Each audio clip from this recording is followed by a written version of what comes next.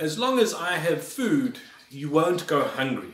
This pledge I've made to those around me, and others have made the pledge too. Currently, the contributors who've made this pledge are feeding over 100 families.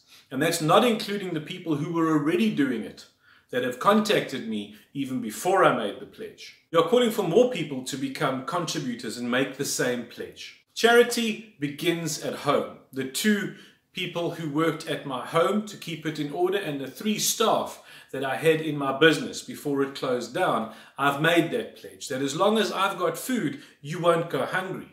Will you send me your pledge and be a contributor in this initiative to make sure that no one goes without? Don't send me money. You go and buy the food and you make sure that your people get what they need.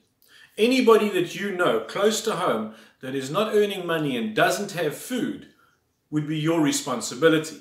A parcel of 2.5 kilograms of flour, 2.5 kilograms of pup, rice and sump, a little bit of yeast for that flour, a whole cabbage, a bottle of cooking oil and a packet of bulk soup will cost you about 160 Rand, feeding a family of 5 for up to 8 days. So for less than a cup of coffee, you can feed 5 people a day. For less than a box of cigarettes, you can feed 10, and for less than your average bottle of wine, you can feed 15 people a day. Sending money for other people to do the initiative is a waste of about 40% of that financial resource, because the money needs to get sent, the food needs to get bought and collected, then it needs to be packaged and then redistributed. So up to 40% of those funds actually get wasted. And then there's no guarantee that it gets to the place that it's intended. A manager locally arranged with their central distribution to source certain goods at below cost.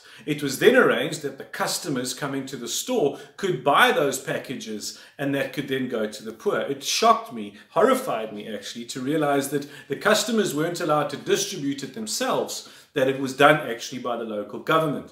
No guarantee that that food got to where it was intended and where it was needed the most. If you do it, it's cheaper, it's more cost effective, and it's more effective in its impact. And for good reason, not boasting, the credit goes to where it's due.